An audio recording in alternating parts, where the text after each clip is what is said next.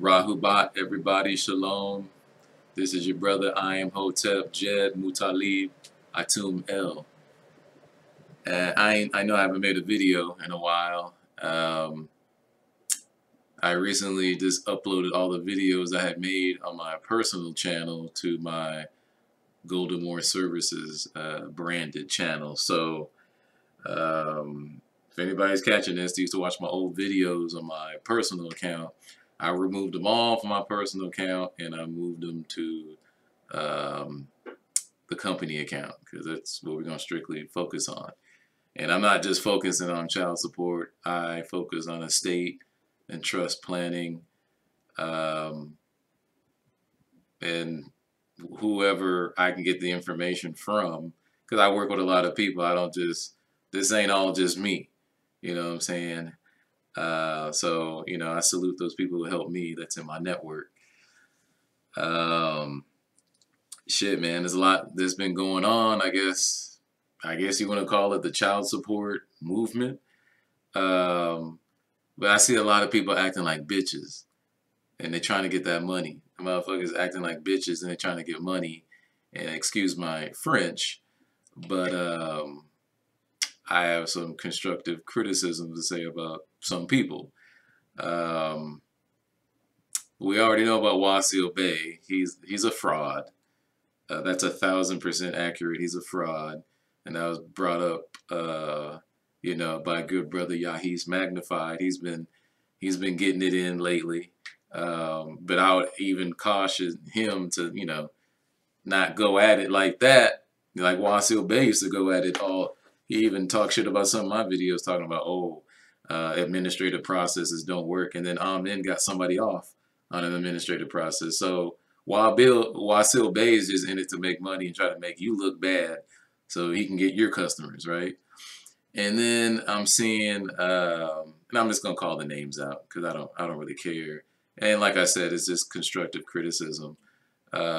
Rick W is cool. He fought, so I gotta respect a man who fights first of all, because that's the principle. So he fought. He won his case. His situation is a little different because he was married, and the court had jurisdiction over him through a marriage license contract, and that's just the truth. And he seems not to understand that. I commented on one of his videos. He's saying something about the Constitution, saying, I don't know what he was. I forgot what video it was. He makes so many. I don't know. And then I made a comment simply just saying, well, your constitutional rights, your due process isn't guaranteed in an administrative court because now you're in a different venue. And he said, okay, well, here's a thought. Why don't you talk about your administrative courts on your channel and I'll talk about the Constitution on my channel? And it really sounded like a little fucking child. I feel like at the end, I think Rick went from 40-something years old to like 3. So I had to be his father and tell him, you know, I'm only questioning. I'm not clowning you, dog. I'm not clowning you. I respect you fought. But now we're getting into an intellectual debate in which you've already backed down. You lost already. As soon as you made that comment, you lost already because you showed a lack of intellect. So I said, look, I'm just a thinking man asking questions. And we're both trying to help each other learn this process. I don't know everything. I'm trying to learn as much as I can. But for him to make a childish comment like that and people actually following this dude, I kind of feel a little bad for his subscribers until he brings up his level of maturity to where he can have an intellectual, I wouldn't even call it a debate. I just had a question. I wasn't even going at the guy, but he felt like he couldn't see my angle or he just didn't think deeply enough about what I was saying because I didn't say anything offensive. I'm all, well, you know, I just told him that due process is not guaranteed in the administrative court. So anyway, move on to the last person who I learned a lot from, but kind of lost a little respect. Amen. I'm just gonna say Amen Osiris. Taught me a lot, man. taught me a lot. A lot of other people taught me a lot too. So it's not just him about child support too. So he made a video about Jeremiah Edwards, and why is he even giving this guy the time of day? I have no idea, no idea. But Jeremiah Edwards should be proud of himself because he got Amin's attention. I guess what he did worked. So, and then he's talking about, oh, Jeremiah Edwards is, oh, he's just a nigger. Oh, my bad, he's white, so he can't be a nigger. So I said, right there, you're saying that that white people are better than you. And the word nigger doesn't mean black. It doesn't mean you're from Africa. Doesn't mean, it just means it's a derogatory term for an ignorant, stupid person. They call them a nigger. You know what I'm saying? So I've called white people niggers. I'm from California. We say crazy shit out there.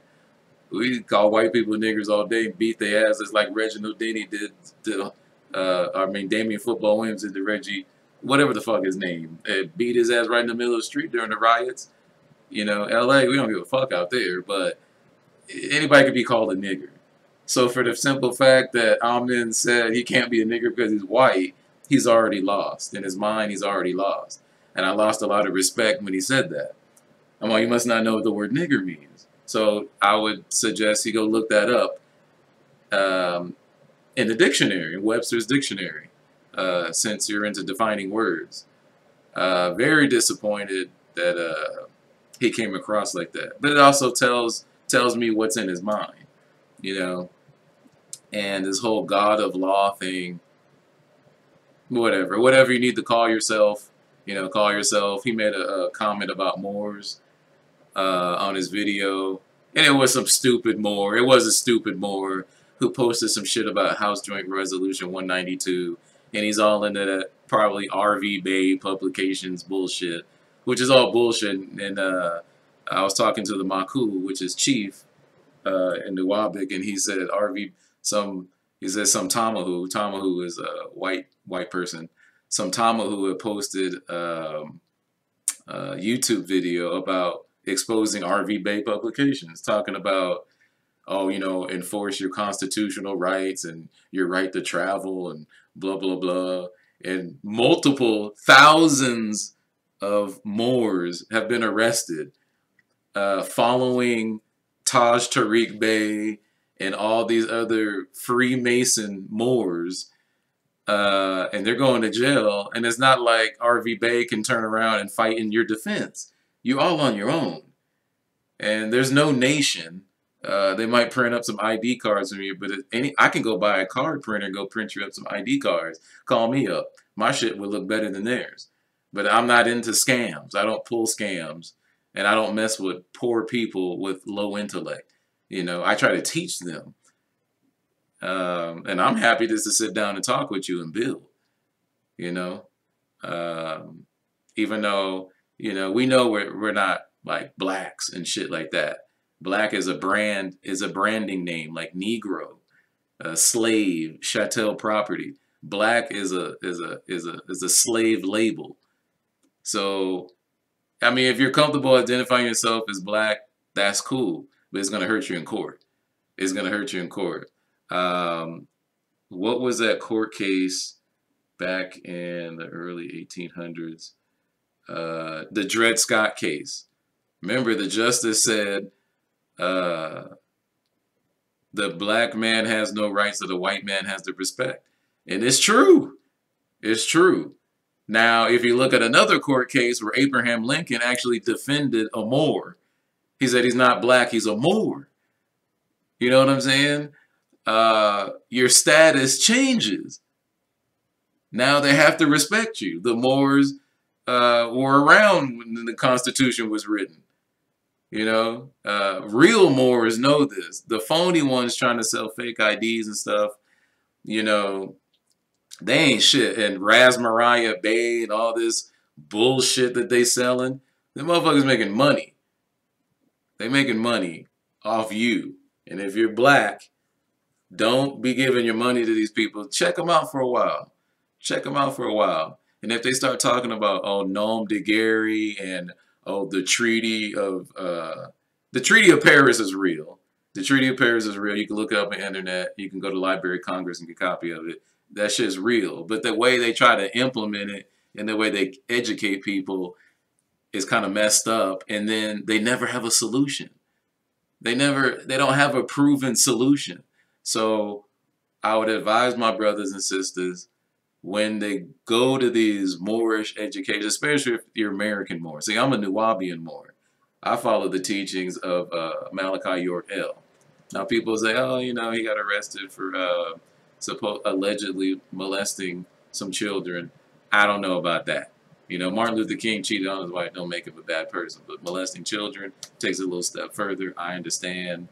But what the man did was remarkable. So that's why I chose to be a Nuwaubian. And we actually have land in Georgia. We actually have land. I've been to the land. I've met my chief. American Moors can't say that because they don't have no land. So anyway, I wanted to jump in. I know I spoke a long time. I'm sorry about that, y'all, but I had a lot of stuff to get off my chest. I haven't made a video in a minute. So let me actually take you to the website, goldenmoreservices.com, and I wanted to just give you guys the updates. There's the number now that you can call if you want my services. This book, an appointment, I'm not satisfied with this. This is a WordPress site, and it's a plugin called Fastbook, but it's very primitive, and I don't get email notifications when somebody books an appointment with me. So I'm having my boy from India fix that, my developer. And so everything else looks good. I actually wanted to take you to a new blog that I wrote talking about jurisdiction, and I want to talk about there's this book everybody should get. It's by John Cleland Wells, and it's called A Treatise on the Jurisdiction of Courts. And it's pretty easy to find. A Treatise on the Jurisdiction of Courts. All right, so this is it's a pretty good book on the jurisdiction. Yeah, it should be here somewhere. I found it on Amazon. Let's check it out on Amazon. A Treatise on the Jurisdiction of Courts. The book. Okay, this is the exact book I have, the hardcover. So no, this is a different book. Hold on, player. Organization of the Supreme Circuit of District. Oh, this is the federal Supreme Court. Oh no, that might not be federal, but that's by Alfred Conkling. So that's not it. We're looking for John Cleland Wells. But the cover of my book looks just like this. Is this called A Treatise on the Jurisdiction of Courts? Courts and the jurisdiction of the present day. How jurisdiction is conferred in the mean. This looks like a pretty good book too, but man, the book I bought must not be here anymore. Oh man, y'all gonna have to jump on that, man. But this is the book that I have, even though the cover is a little different, by John Cleland Wells. And I actually take snippets out of this book because it explains jurisdiction so well, the inception of jurisdiction, that I thought I'd relay it to some of my my viewers, just to get a sneak peek on some of the research that I do. I don't just go to the internet and put in Wikipedia, because some of the sources of those information are pretty flawed. Like I seen in some of Amin's posts of the videos that he does, that he'll say that you know, during this case law, a justice or a judge said this. And I'll go look it up on Justia, and I'll go Control F, and I'll copy exactly what I see from these websites into here, and nothing pops up. Like for instance, if I said I want to find the word conferred, you know, it's going to search this whole web page and it's going to find it for me quickly. I don't have to waste my time. But if I type in, say if I'm looking at a case law here, and I type something here that's not there. Let's say I put in the word baby. Bloom, that means it can't find that, 0 to 0. So when I put these quotes in there on the case law, on the pages on Just T, when I bring up the case law, it's not there. So that means that somebody's making up, putting disinformation out there, and it's actually going into some of your guys' paperwork when you send it to court. And they got paralegals that check that shit. So if your shit's fucked up, you ain't getting off child support. Like, oh, he just got this. And the judge will clown you and say, oh, you got this off the internet. This is a template. We've seen this shit before. Judges ain't stupid. You know what I'm saying? So listen to Yusuf L more about that. Yeah, Yusuf's a pretty smart dude, man. But let me read this to you guys. I titled it, "Is that a court of limited or general jurisdiction?" I probably take off that last court. I'll edit that. All right. So jurisdiction is one of the subjects where intense study is needed. Even if you get the court to identify itself, you may still run into problems. Such problems may arise from lack of knowledge from defendant or a black robe refusing to identify the type of court you were invited to. The book, A Treatise on the Jurisdiction of Courts, is a Bible when it comes to the surreptitious study of the topic of jurisdiction. Section 39 explains presumptions, stated, "Presumptions are conclusive and not to be rebutted where a matter is confided to discretion." Discretion, you guys should know what discretion means. That means one's own good judgment, and no appeal is given. All right? So if there's no appeal, then the way the court operates is presumptions are conclusive. So if you come into child support court, which is in an inferior court, and we'll get into that later on in this video, the presumption is you giving them jurisdiction, and it's already conclusive. But if you go in there in a special appearance, you're fine, because special appearance doesn't give jurisdiction just by you physically showing up, but you do want to hear what actions are being taken against you, and you want to confront your accuser. You have the right to do that. I forgot what part of the Constitution it is, but you do have the right to do that. All right, going on. It is a universal principle that where power is delegated to any public officer or tribunal over a subject matter and its exercise is confided to his or their discretion, the acts so done are binding and valid as to the subject matter, and individual rights will not be disturbed collaterally for anything done in the exercise of that discretion within the authority and power conferred. I hope you guys can understand. If you're teaching anybody law, you should have just understood that sentence right there. Because if you can't understand that sentence, you shouldn't be teaching anybody about law.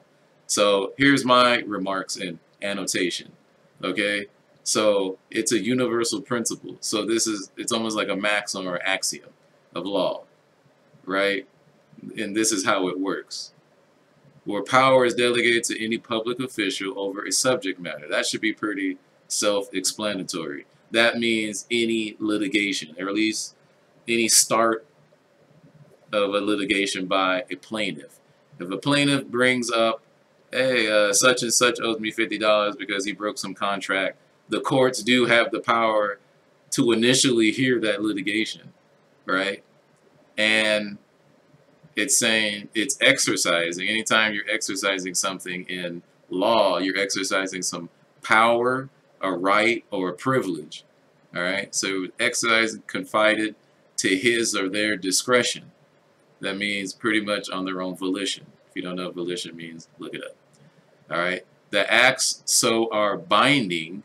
That means they're woven together into the subject matter and valid as to the subject matter. Now, the only reason they can get jurisdiction over you, yes, the plaintiff, and if we're talking about child support, that's the county, is trying to sue you. So initially, the court has the right to hear the subject matter. But what in the instance of child support, and this is where Amen's information comes in pretty good under 42 USC 6543, it has to be a separate organizational unit, right? So that's why they try to sue you in the municipality, which is the legislative court, and then they try to get you into the executive administrative court. But that's still the violation of separation of powers, because you can't use the I would say the county congressional court or state congressional court to get you into an executive court. So right there, the proceedings are void. So I could show clients how to do that, how to exploit that. And individual rights will not be disturbed collaterally for anything done in the exercise of that discretion within the authority and power conferred. So they have the power to hear the subject, right? But they only have jurisdiction over the subject, not you. These are your individual rights given by the Constitution. So it says your rights will not be disturbed collaterally.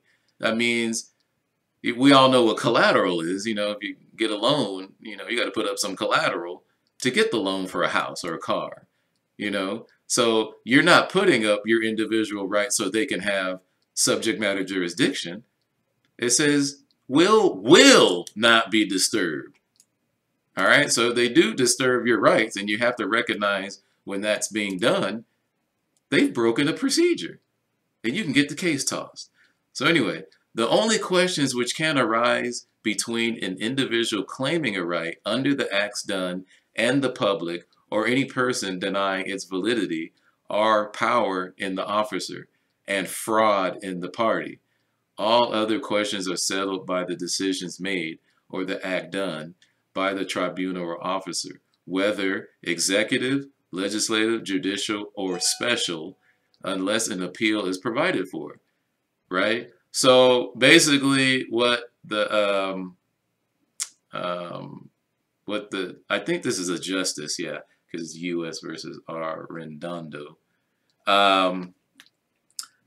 The way I take that sentence is all other questions are settled by the decisions made. Other. And that's a key word here in the context of this whole paragraph. Other. Other than your individual rights, right? All other questions are settled by the decision made. Like if you didn't bring up the fact that something was wrong in the proceeding, that's why they say unless an appeal is provided for. Because if you don't say nothing, you don't have no rights. You have to bring up your rights. And I hear people talking about, oh, my remedy. Oh, Your Honor, what's my remedy? Don't be stupid, okay? The judge is not going to give you your remedy. Because here's what the word remedy means. Let's see. In legal terms. Means which is court law. Remedies. The means to achieve justice in any manner in which legal rights are involved. Remedies may be ordered by the court, granted by judgment after trial or hearing, by agreement between the persons claiming harm and the person he or she believes caused it, and by automatic operation of law. Some remedies require that certain acts be performed or prohibited, originally called equity. Others involve payment of money to cover loss due to injury or breach of contract, and still others require a court's declaration of rights of the parties in order to honor them. An extraordinary remedy is a means employed by a judge to meet particular problems, such as appointment of a referee, master, or receiver to investigate, report, or take charge of property. A provisional remedy is a temporary solution to hold matters in status quo pending and final decision, or an attempt to see if the remedy will work. Let's see. I usually have my legal definitions. Oh, y'all not supposed to look at that. Legal definitions. So I should have remedy here. If I don't, oh man, I'm slipping. I ain't got remedy there. So let's see, case law clients. Not documents, books. Black Laws Fourth. Okay, here we go. So let's look at the Black Laws Fourth. Let's look at the word remedy, because this is it's probably not it. They got remedy spread across the place on this in this book. Let's see, bruh. Let's see. REF. Let's see. We're almost there. The remedy. Sorry, it's a big book, y'all. I gotta take my time and look at this joint name. Remedial statute. Remand. Everybody should know what remand means by now. Remedy. Here we go. Let's read this. The means by which a right is enforced. All right, so not only do you have to know what your right is, you have to enforce it. Or the violation of a right is prevented, redressed, or compensated. Remedies are four kinds. By act of the party injured, the principle of which are defense, recaption, distress, entry, abatement, and seizure. By operation of law, as in the case of retainder and remitter. Also, child support operates off operation of law, right? So you can redress that. By agreement between the parties, by accord and satisfaction and arbitration, and 4, by judicial remedy. All right, and to get some case law here, the means employed to enforce a right or redress an injury as distinguished from right. All right, so the enforcement to enforce a right or redress an injury as distinguished from right. Yeah, you have rights, but unless you know how to enforce it, there's no remedy. So people talk about remedy. Oh, Your Honor, what? Your Honor, he ain't gonna give you a remedy. You have to know what it is, and you have to enforce it. Okay? All right. Moving on. Here's some annotation. Strictly speaking, this is from a judge in this case, Matthew versus Sniggs in Oklahoma. Strictly speaking, remedy is no part of the action, but is the result thereof, the object for which the action is presented, the end to which all the litigation is directed.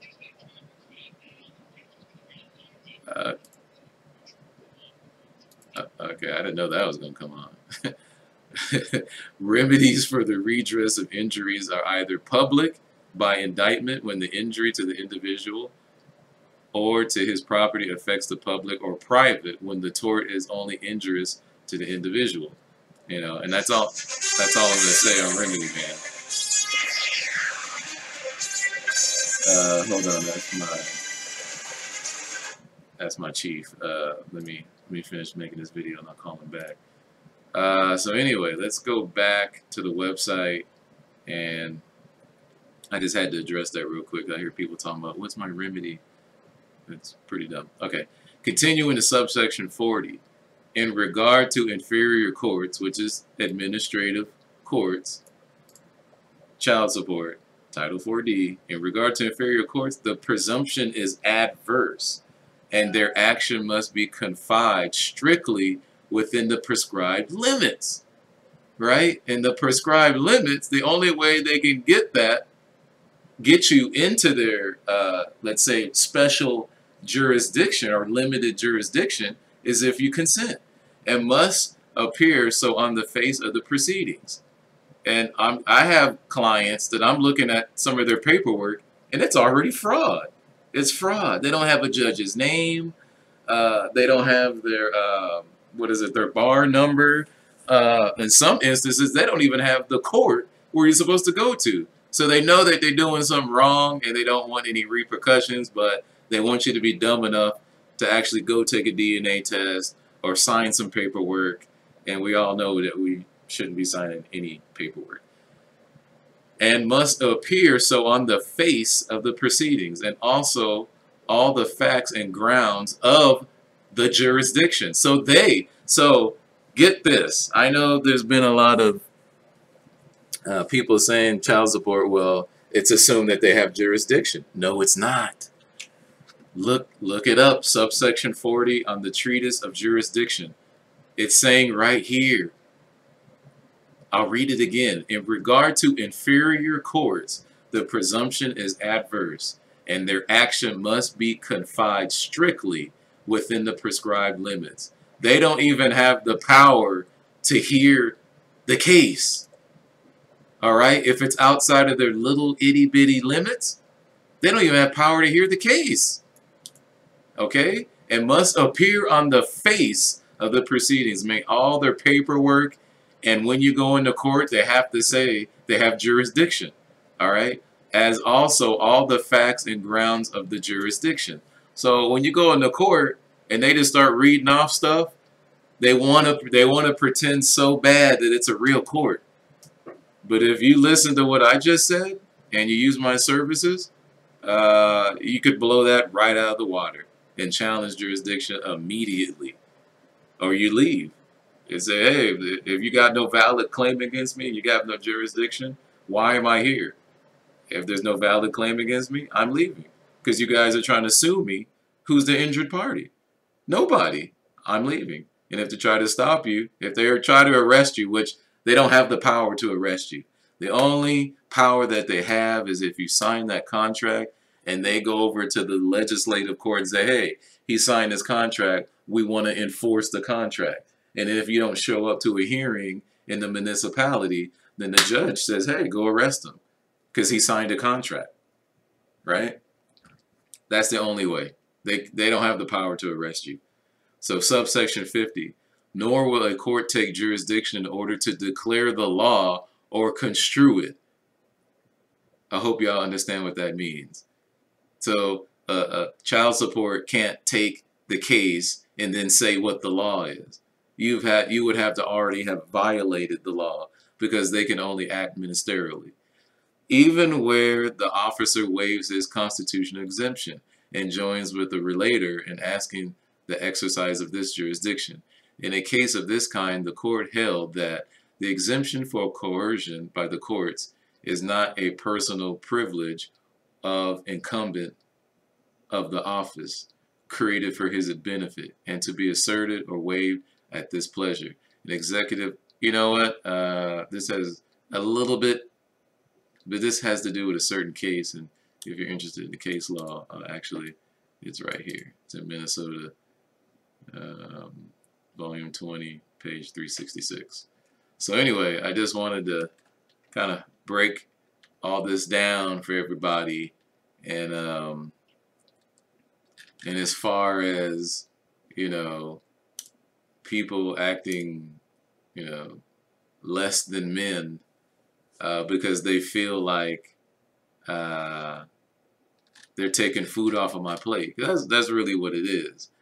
They're you know, people have sprung up, including myself, trying to educate people on their own life. I mean, because your heart got to be into this.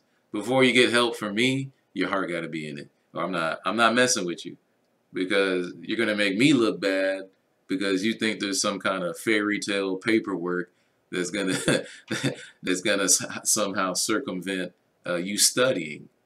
I will tell you what to study, and I will give you my what I would do in a certain situation, because, you know, I'm not a law firm. I don't give legal advice. I educate. That's all I do, is educate. I'm not going to be your attorney. So when talking about your life, man, it's not to be taken as a joke. And hopefully, if you don't get help from me, get help from somebody. But I just have some constructive criticism for people at the beginning of this video, because I feel like it's really ridiculous that people are fighting for child support customers. Like I said, I got many businesses that I run. It's not just child support, and I know a lot of people need help with child support, but here I'm just talking about understanding jurisdiction. So if you need my help, here's the number: 702-426-9022. If you want to email us at advocates@goldemoreservices.com. I do get email messages now if you go to the contact page. We actually use a subdomain for all the emails that we send out now. I've been getting quite a few lately. So So anyway, we're just trying to streamline the process for everybody.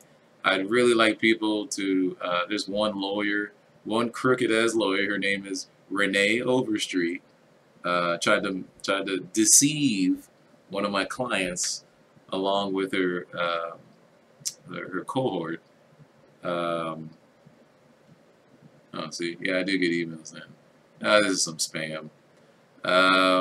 But yeah, and she tried to mess over one of my clients with an arbitrator.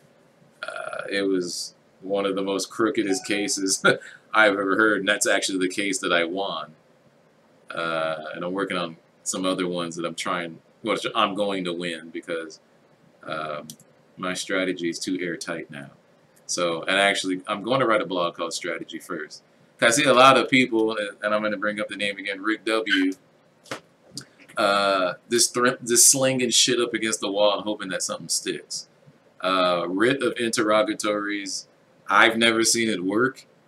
If he can prove that it works, I've never seen it work. But I will give him credit. I think he did get 1 or 2 people off of child support. I don't know, or on prima facie he did. As far as I'm concerned, he did get 2 people off on the surface. That's how things look on the surface. And I forgot what he did. But I think the subscribers kind of went to his head because I remember watching one of his videos. He said, "Oh, I have a lot of subscribers now, so I have to, I don't know, I have the front now or something." I don't know. It's stupid stuff. I don't even have a lot of subscribers. So I don't care because the more people you get, the more bullshit. And as quickly as you rose is as quickly as you will fall if you get into the public domain talking crap about people. So I just keep it constructive.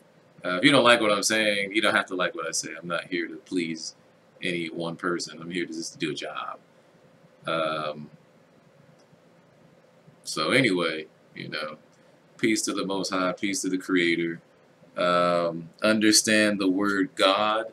People say they're the God of something. Gods have personal names. My Hebrew Israelite brothers know this. They say Adonai. Adonai is the personal name. That means you have a personal relationship with God when you call him or her by his or her proper name. God is just a title. For all my lost spiritual people out there, God is just a title.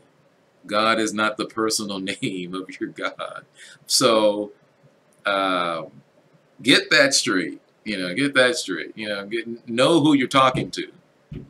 And we don't, in Nuwabians, we don't care about beliefs and faith.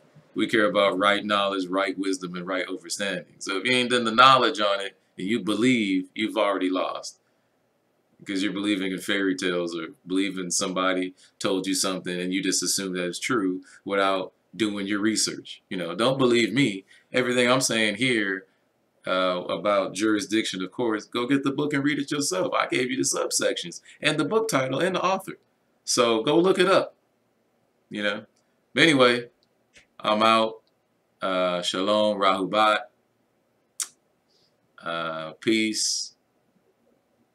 Shalom, and any other words that convey peace and blessings to you and yours. All right? And I'm out.